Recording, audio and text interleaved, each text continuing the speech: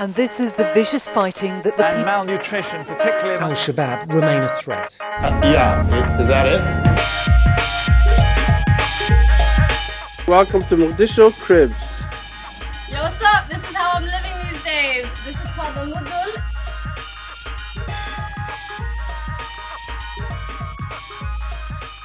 Starting out, I did not have a mission, and I just wanted to make my friends laugh.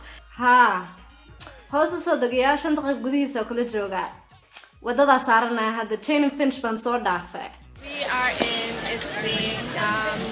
Came to check it out. If you are here, link up. Now, my mission might be just showing that Mogadishu is just as normal as anywhere else in the world. I think a lot of people fret over coming to certain African countries that have experienced war. Markaasaan ma tag bixi waa iyo dhul sabiiq iyo shuur baq qarax baa dusheeda ka yaray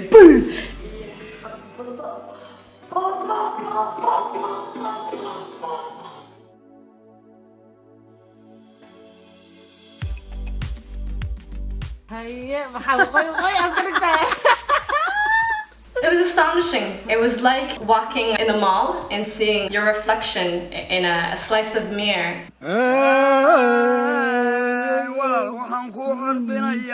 We know that we come from an oral tradition. We recognize ourselves as pioneers in poetry, in Africa especially. No, I don't feel privileged at all. A lot of us who came back to Somalia are here because we want to be here, not because we live lavishly.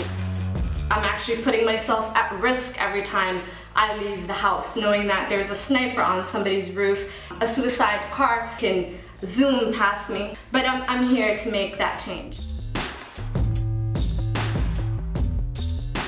The biggest issue is that people will tell you you can't do certain things because you're a woman, and it should be your utmost pleasure to prove them otherwise. A lot of people tell me that you can't do X, Y, and Z because you're married. Yes, I'm married, I'm not crippled. gabdhahan Soomaaliyeed socda 2014 waaba lagu wada qasaaray wiilkayga weheliye too guursada inta karas conflicts ka taqaana. When I go out, I try to look for beauty within the ruins, really. For me to sell Somalia in 15 seconds is impossible, but I will tell you that massive change is happening in Somalia and you want to be a part of it.